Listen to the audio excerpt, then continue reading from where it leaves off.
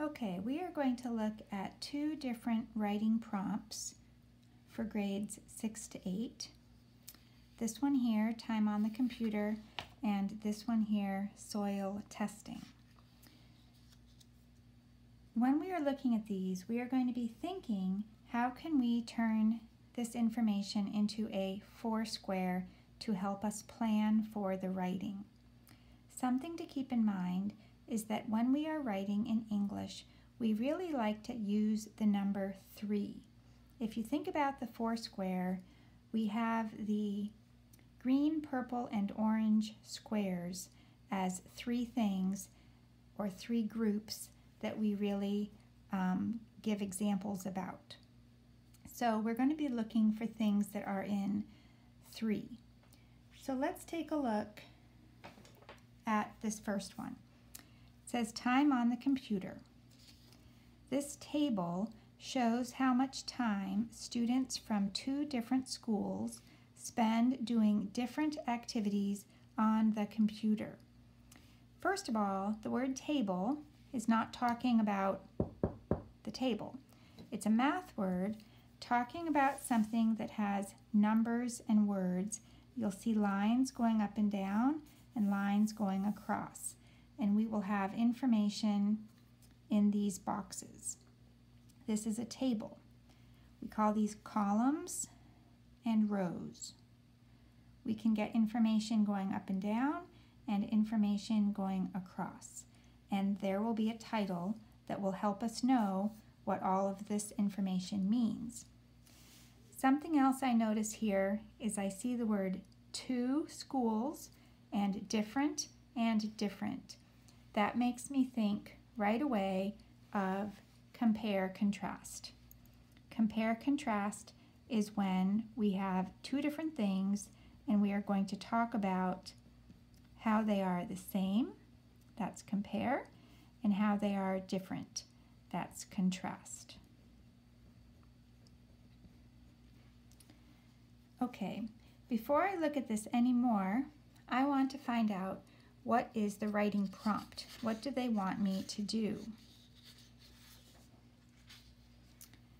I'm going to skip over this part here and look right here. Right there it says compare. Okay, so I know I'm doing a compare-contrast writing. How much time students from Ford and Grant? I need to look for those words, Ford and Grant. So I will be looking for those on this paper. How much time students from here and here, I know these are places because they begin with a capital F and a capital G, spend on each computer activity. Computer activity, I'm also going to look for that. You can see computer activity, Ford, Grant. Write 3 to 5 sentences about how the student's time on each activity is similar and different. That's my compare and contrast. Use information from the table to help you. And here's my table. So now I need to really look at this table and try to understand it. The title is Average Time Spent Each Day on Computer Activities. It would help to understand what average means, but we might be able to do it without understanding that. Average is a word we use in math, and here is, I don't know where I put my example, but I will show you again, unless I put it on the back one. Here it is. If someone spent 30 minutes and someone else spent 60 minutes, so each student would be asked, how many minutes do you spend on the computer doing this? And they might say 30, and the next student says 60, and the next student says 90, and one says 45. And then after you have asked 1, 2, 3, 4, 5, 6, 7, 8 people, you can add up all of those minutes and get a total, and then you divide it by the number of people who you asked, which is 8. And the answer that you get is the average. Another word that means almost the same thing as average is mean. And I know that word also means not nice, but in math it means average or almost the same as this. Okay, so time spent each day on the computer activities. Computer activities are things we do. So here are the computer activities. Look down here at the list. Video games, reading, working on schoolwork. Then we have the Ford School and the Grant School. So if we come down here and look, the Ford School kids spent, on average, 40 minutes playing video games each day. And the kids at Grant School, only 20 minutes. At Ford School, they spent 10 minutes each day reading, and Grant School spent 35. Looking at schoolwork, both schools did 60 minutes. So right away we can see this is the same. This we can compare and say that's the same. These two are different and these two are different. When we look at the total number of minutes, we add these up. The kids at this school spent an average of 110 minutes a day on the computer, and these kids at this school an average of 115 minutes. So that is almost the same. And then they're going to ask us here some questions to help us make sure that we're looking at the data. These numbers in each of these boxes is data, and they want us to make sure we understand it. Then we need to look at what we're going to write about. Okay, so we want to make a plan. So let's think about how we can do this.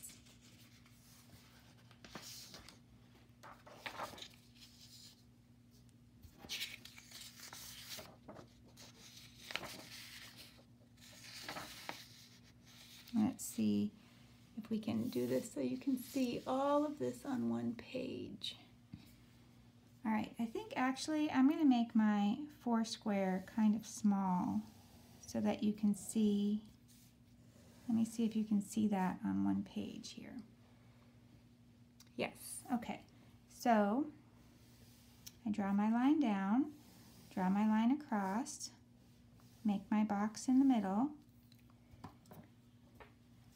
get my eraser and go like this. Okay. So this is going to be one paragraph because it asked us to do, we need to make sure, only 3 to 5 sentences, okay? And what do they want the sentences to be about? How the student's time on each activity is similar and different. Okay, so we're looking for 3 things. Well, here we can find them. 1, 2, 3. There are 3 activities. So I'm going to make this one. This will be my main idea. This is going to be my first activity, which is going to be video games.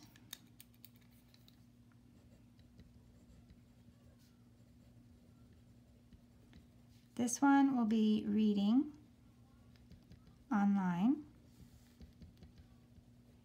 This one here will be schoolwork.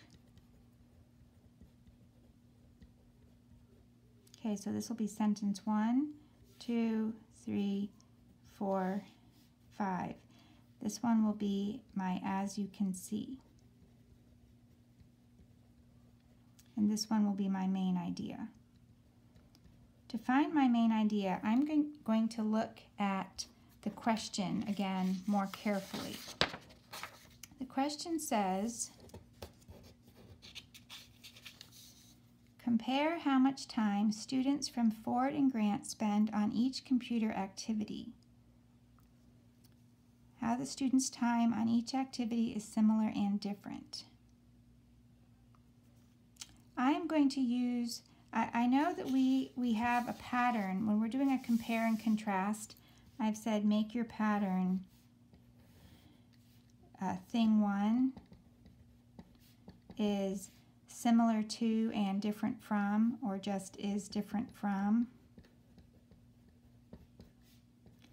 Although they are asking here for this to be similar and different. So I could say is similar to and different from thing number 2. But this one, I think it would make it too long because thing number 1 is the students' time on each activity at Ford School and the students' time on each activity at the Grant School. And that would be kind of hard to say, right? The students' time on each activity at Ford is similar to and different from the students' time on each activity at Grant. I think that is, I don't like how that sounds. So I'm going to see if I can take the words right here in the question and use them in my main idea. So I think for my main idea, I'm going to say, I want to make sure you can see that. Okay. I think for my main idea, I'm going to say, where can I put this so you can see it here? How about like that? Okay. Let's see.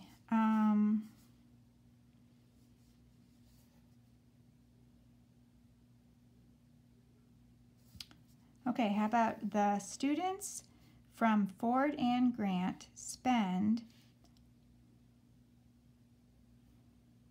similar and different amounts of time on each computer activity. So I'm going to say the students, actually I'll just write it here in my box here. Can you see that? Okay. I'm going to say the students at Ford and Grant spend similar and different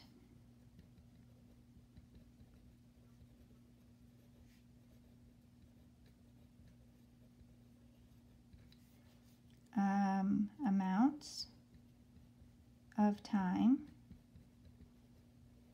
on computer activities.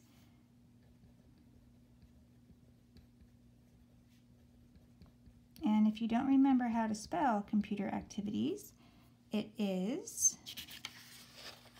right here. Computer by my thumb, computer activities. Right there. Okay, so it just wants to know how the time is similar and different. So we're going to go back now and look at our table. Let me see if you can see the table. Okay. So with video games, Ford is 40 minutes and Grant is 20. So we could say something like the Ford students spend 40 minutes playing video games. And I'm getting this word spend from this word here, but I changed the spent to spend. Spend 40 minutes playing video games. Now, there's a couple ways I could do this. I'm going to do either a compound or a complex sentence. And knowing our signal words for compare and contrast would help us. Those are, let me see if I can.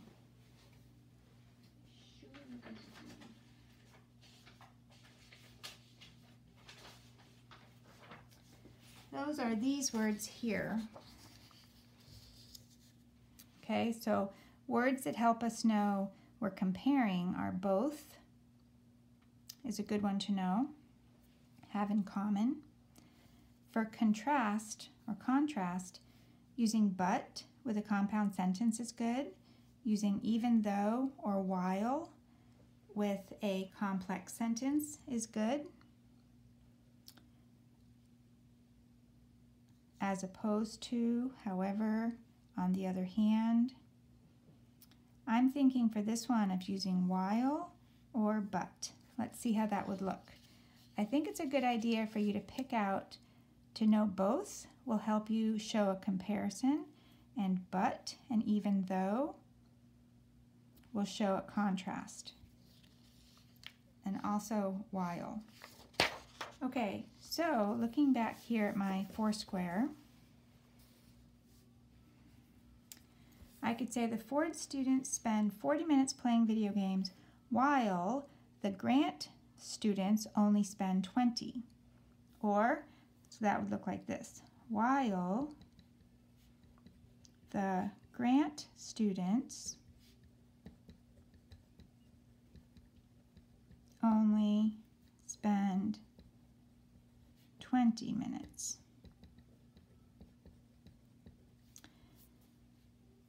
And this you can see, here's our subject and our verb. And over here we have the Grant students and the verb. So that means we have two clauses. The first one is the Ford students. Okay, that's the first sentence. The Ford students spend 40 minutes playing video games. There's the Ford students spend 40 minutes playing video games. So I'm copying the words. I'm using the conjunction while, which is a purple conjunction. So it's going to make a dependent clause. So that turns this whole clause into a dependent clause. If I didn't have the word while, that would be independent. I could say, the Grant students only spend 20 minutes. That would be a sentence all by itself. But when I add the word while to the front of it, it turns this into a dependent clause. But because the independent clause goes first and this goes second, you can see while is in the middle now, the middle of this one and this one. We do not need a comma. The other way to do this would be to say, turn that period at the end of games into a comma. Whoops, sorry. Turn this into a comma and write but. We could use but, and this would be a comma. The Ford, and would get rid of while. The Ford students spend 40 minutes playing video games, but the Grant students only spend 20 minutes. Okay, you could do either one, but I'm going to use while, so I don't need a comma. Reading online, I look here, 35 and 10. So here I could say,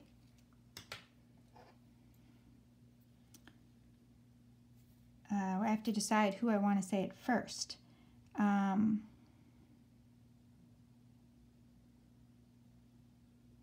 Here I could say the Grant students spend 35 minutes reading online, comma, but the Ford students only spend 10 minutes. This sentence follows the same pattern as this sentence, but I'm using comma but for my conjunction, and but is orange, and so I have a comma. So that is a compound sentence. This is a complex sentence. This one is compound. And this one over here is complex. You can see in both of them that I put the students first who are doing the best. No, I didn't. Well, that are doing the most, right? It's probably better to not spend as much time on video games, but I'm putting the bigger number first, 40 and 35, because I want to say while these students only spend, that means a smaller number would make sense. I wouldn't say the grant students spend 20 minutes while these students only spend 40. If you're going to use only, while these only spend, you want this to be the smaller number and this the bigger number. An even simpler way to do this, because there's more than one way to do this, is you could say right here, for this one, you could just say the Ford, let me use green because that's my green square. The Ford students spend more time playing video games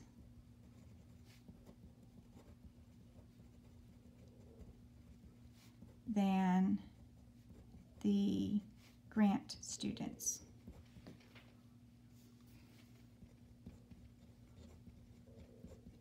Okay, you could say that here instead.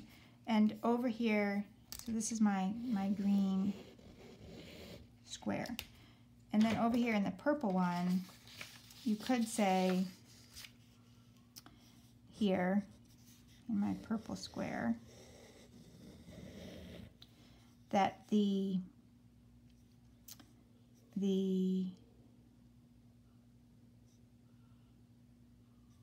grant students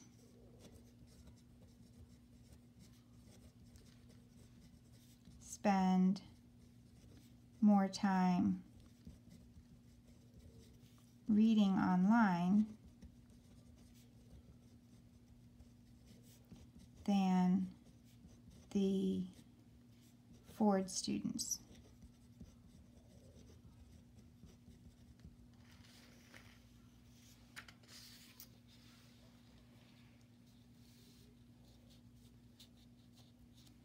Okay.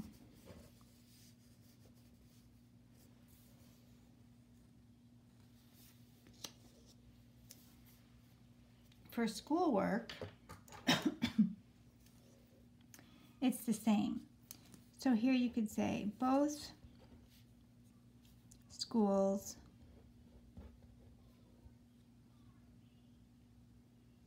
or you could say at both schools the students spend the same amount of time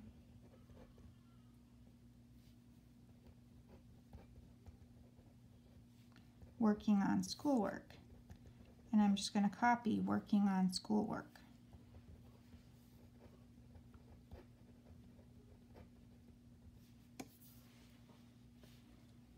So I'm copying working on schoolwork, I'm copying reading online, I'm not worrying about newspapers and magazines, and I'm copying playing video games.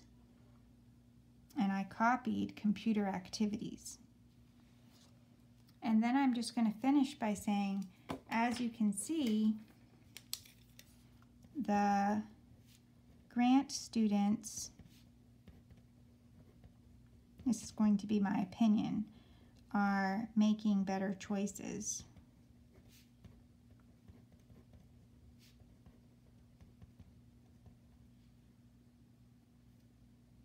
on the computer.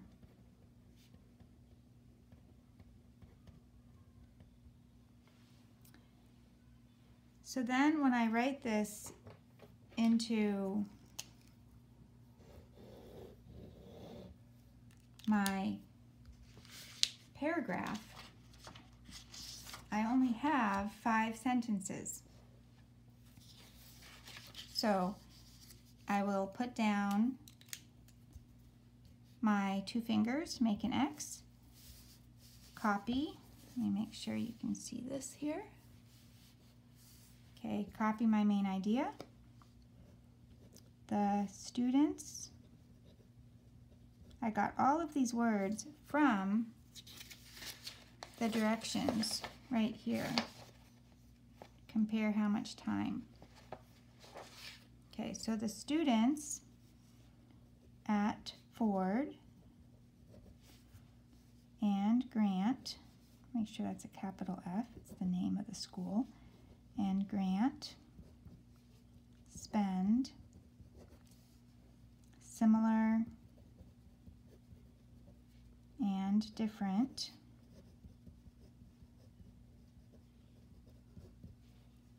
amounts. Amount means how much. Amounts of time on computer activities.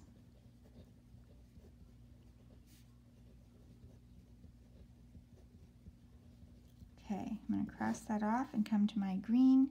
Now I am not doing a 5-paragraph essay. I'm doing 1 paragraph with 5 sentences.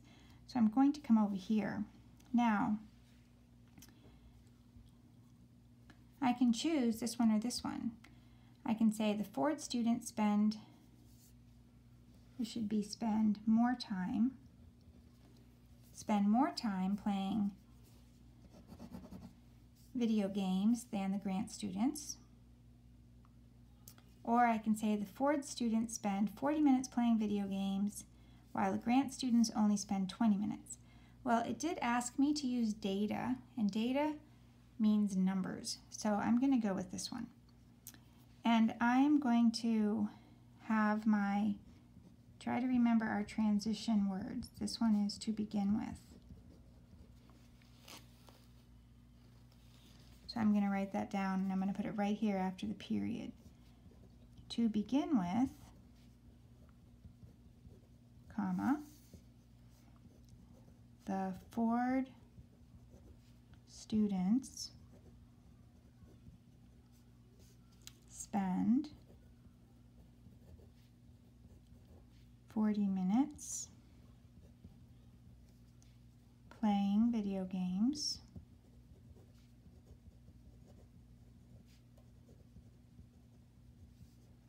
I'm going to use purple here so you can see that I have a conjunction turning this into a complex sentence. While the Grant students, that's the subject of the dependent clause, the Grant students only spend. Now this word only is important, but it only makes sense if my next number is smaller than this number. Only spend 20 minutes. Okay, so I'm done with that one. I'm going to go to my purple paragraph, and remember my next transition word is in addition. Try to memorize the transition words that we use with the Foursquare. Make sure you can see that. Okay, so I can choose this one or this one. But I think because I chose this one with numbers, I'm also going to follow the same pattern. So I will say in addition, and I start right after my period, in addition, comma, and then I copy. The Grant students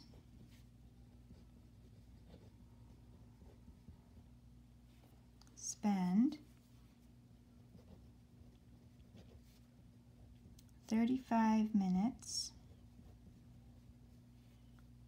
reading online, comma, but the Ford students only spend 10 minutes.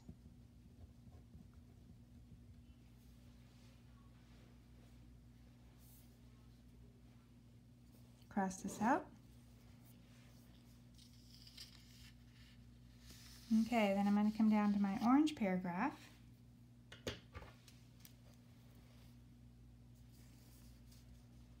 And this transition is also, although I'm not going to use it because look what I'm using here. I'm saying at both schools, and that will work as a transition. So here I'm just going to say, and I could put right here, at both schools, the students spend the same. Now, if you do not know the word amount and you can't think of it, then you can just write the same time working on schoolwork.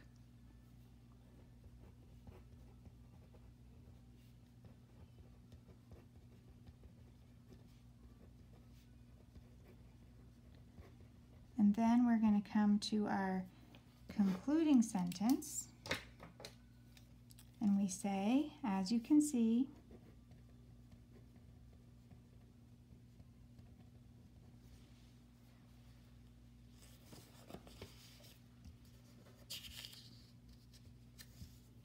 the grant students are making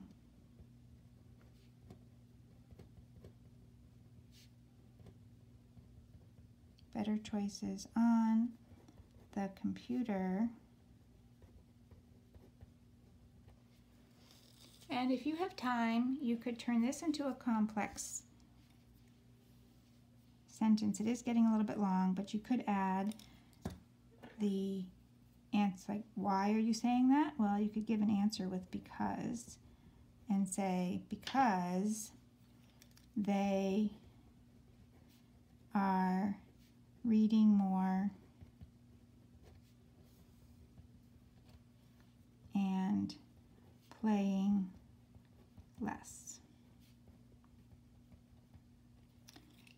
However, if you want to stop right here after computer, you could do that too. But you'll see here, here's the subject, and here's a subject, and here's the verb, and here's the verb. So it's a subject, verb, subject, verb. This is a clause, this is a clause. And we're connecting it with because. So let's read what we have. The students at Ford and Grant spend similar and different amounts of time on computer activities. To begin with, the Ford students spend 40 minutes playing video games, while the Grant students only spend 20 minutes. In addition, the Grant students spend 35 minutes reading online, but the Ford students only spend 10 minutes. At both schools, the students spend the same amount of time working on schoolwork. As you can see, the Grant students are making better choices on the computer because they are reading more and playing less. Some things that I want to point out are, we have transitions here to begin with. In addition, at both schools counts as a transition. As you can see, we also have words that show, signal words that show we are writing about compare and contrast. We have similar and different, and we copied that right from the directions. We have while. We have comma, but. So that's a complex sentence in green, a compound sentence in purple. Both.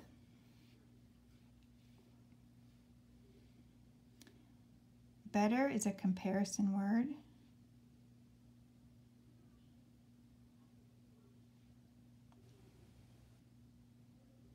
Okay, so this is one, you can see red, green, purple, orange, black. These are 5 sentences, but they are 5 good sentences.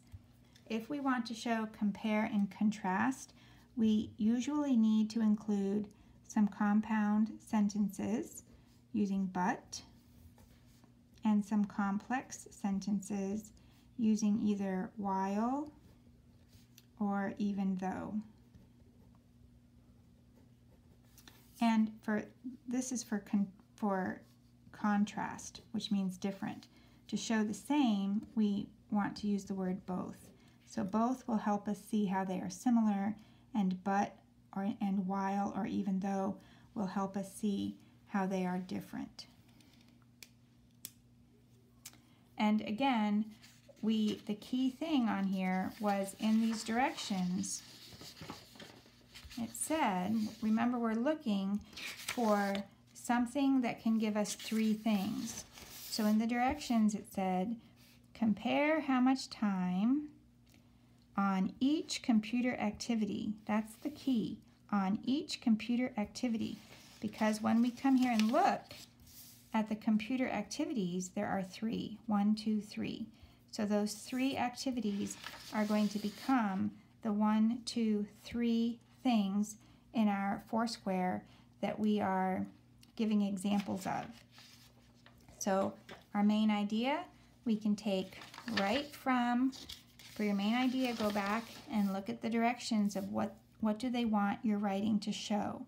They want you to show how the amount of time is similar and different. So we include that in our main idea. Okay, the amount of time is similar and different. And then we compare the amount of time they spend on video games, reading online, on schoolwork, and then for our last sentence, we can give our opinion about which school is doing the better job.